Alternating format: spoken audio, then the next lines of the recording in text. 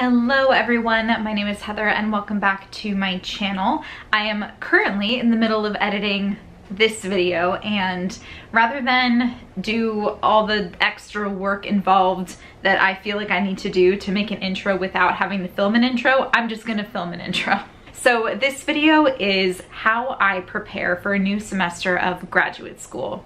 I filmed all of the in-between stuff that you're about to see except for my voiceover 10 weeks ago because I filmed myself preparing for my summer semester, which just ended. I actually just had my very last class this morning, so yay, super exciting.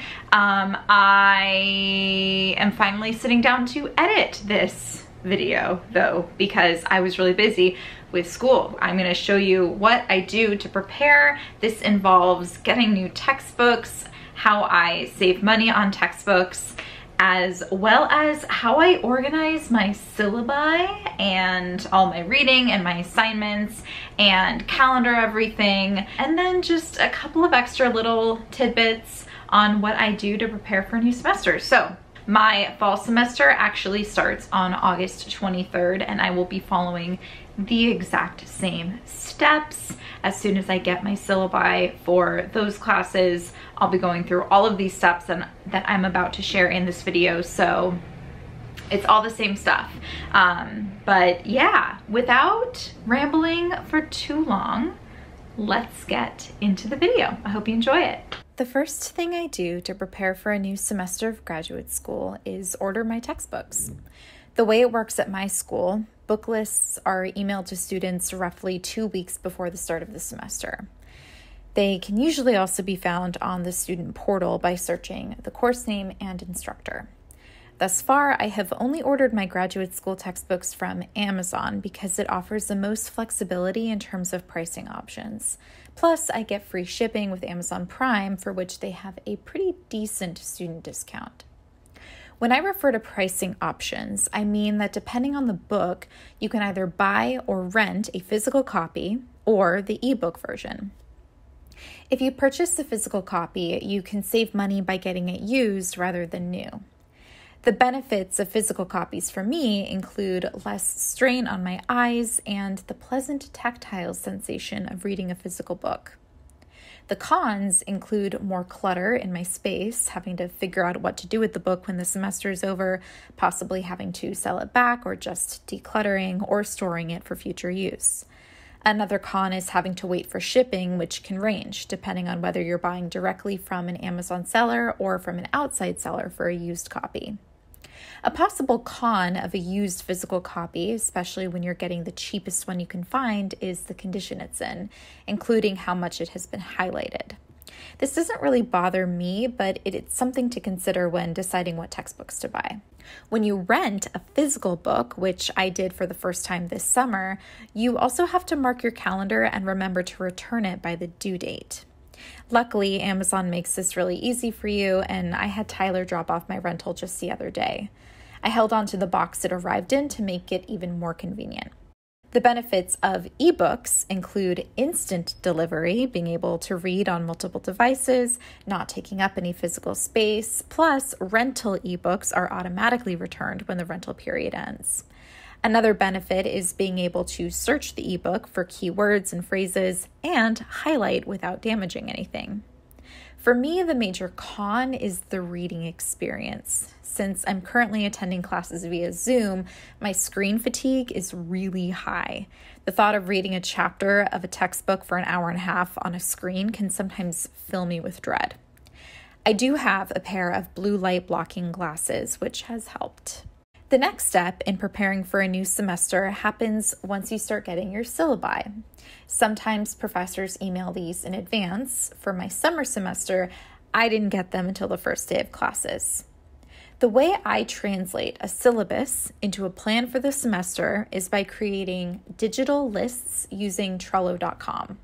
I've been using Trello for work since December 2019, so I was familiar with it and immediately started using it for school when I started this program last fall. This video is in no way sponsored by Trello. I just genuinely find value in the site. It's also free to use. I start by making a list titled Week 1 and create a card in the list for every class I'm taking that semester. I then add a label to each card, assigning a color to correspond with each class. You can see I'm changing colors from previous classes to my summer classes. You can also see that there are several colors to choose from. Then I duplicate these cards and add the duplicates to the list called syllabi. This is the list in which I will import all my syllabi documents in their respective cards and create checklists for each assigned textbook. I'll get to that later. Then I duplicate the list called Week 1 and title it Week 2. I do this for as many weeks are included in the semester. Summer session is just 10 weeks, so I stopped there. For the fall, I'll need to make 16 of these lists. Next, I refer to the syllabus of each class. Here, I'm starting with my parent-child therapy class. I copy and paste the topic of each week from the syllabus into the description section of the corresponding card in the respective week's list. You still with me? For reading and assignments due that week, I create a checklist in the card. I copy and paste the chapters of reading and any assignments into the checklist. So just to clarify, these are the readings and assignments that will need to be completed prior to attending class that week, especially because the readings will likely be discussed during that class time. On weeks that I have an assignment due, anything outside of reading, I add my red label to the card to indicate that I'll need to be turning something in that week. Back in the syllabi list, I create a checklist for each textbook and list out all the chapters of the book for me to check off throughout the semester. It is rare that every chapter gets assigned during a semester, and sometimes chapters are assigned more than once in a semester, so I like to keep track of what I've read already. If it's getting assigned again, I know I only have to skim it rather than reread verbatim. These cards are also where I attach the actual syllabus document for reference. Once I've imported all the syllabi and copied and pasted all the topics and assignments, I move on to the next step of dispersing my reading and assignments 1 week at a time. This step gets repeated on a weekly basis during the semester. I create a list in Trello for every day of the week. These lists get relabeled with the correct dates and migrated over as the days go by. This is how I know what reading and assignments I hope to accomplish each day. It helps me feel less intimidated by all the work I have to manage through all the classes. At the start of this semester, I generally go directly to my week 2 list because it's very rare that anything is due the first week of class. I copy each task in the checklist and create a card labeled with the color that corresponds to the class the tasks are for. If the task is also an assignment, like a presentation or a paper, I add the red assignment due label. I also separate chapters of textbooks into individual cards because it is unlikely that I will do more than one chapter of reading in one sitting. I feel more accomplished when I can break things up. Once I've turned all the week's tasks into cards, I drag them to the days I think I'll be able to get them done. Sometimes I overbook myself, and sometimes I find myself getting way ahead of schedule. By the middle of the semester, I'm usually about a week ahead of the syllabus in terms of what reading and assignments I'm working on. I like to have this week as a buffer in case I get sick, either physically or mental health-wise.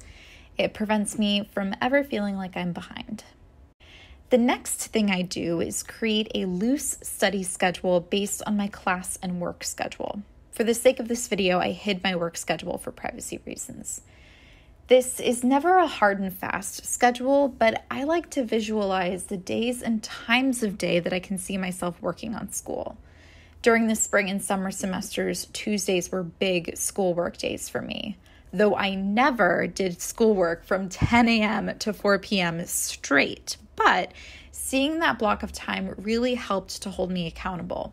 I do about 1 to 2 hours in the late morning, take a break, then get in a couple more hours in the late afternoon. With my clinical hours starting in the fall, even before adding in these blocks, my schedule is already jam-packed. Between class time, clinical hours work, and rehearsing my next play, I will probably be doing all my schoolwork on Saturdays and Sundays, which is not preferred, but you gotta do what you gotta do. The next thing I do at the beginning of the semester is write out a loose meal plan. I may not actually stick to it, but I think this is more psychological than practical for me. I'm usually a bit more anxious and stressed going into a new semester, so writing down a meal plan helps me feel like I have one less thing to think about that first week of school. It also inspires me to do some meal prep at the beginning of the semester, which I actually filmed with Tyler and uploaded at the time, back when I had time to edit a video within the same week of filming. The next thing I do before a semester starts is get in some reading for pleasure, because I know it's going to be textbooks and journal articles and nothing else for the next 10 to 16 weeks. During school, I hit my reading threshold fairly quickly and never want to read more than I have to, even if it's for fun. So I try to take advantage of my time off between semesters to get some fun reading in. The last thing I do to prepare for a new semester of grad school is practice some mindfulness and gratitude for the present moment. I remind myself why I am doing this. I practice gratitude for the privilege of higher education. I get excited about all the things I'm about to learn that will continue to build on knowledge gained in previous semesters. This step is so important to me, who is constantly thinking about my future, about the next step, impatient to get on to the next thing, the next achievement. I want to get through all the difficulty to move on to the next challenge or the next break. It is important that I meditate on the present moment and how thankful I am to be where I am today. I'm exactly where I need to be, and it's going to take as much time as it needs to take. And there are so many great things about being in grad school that I'm going to miss when it's over. Whether you are in high school, undergrad, grad school, starting your career, considering retirement, or maybe you're still exploring your paths, you are right where you need to be. I encourage you to take inventory of the benefits of where you are right now and turn the things you want to change into plans. There is both pleasure in taking action and in doing nothing. Decide what is best for you, this situation, in this moment. Trust yourself. Give yourself some grace. Celebrate the moment. You've got this. Breathe.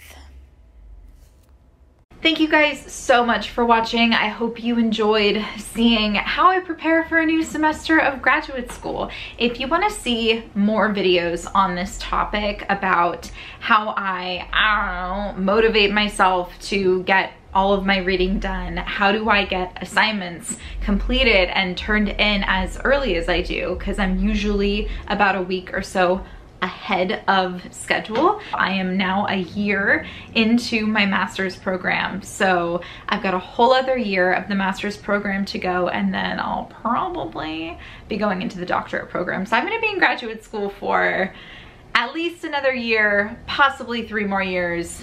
We shall see. But if there's anything you want to know about my journey, how I got into graduate school, how I do it, how I work at the same time, what's going on, what's the story, let me know down in the comments below.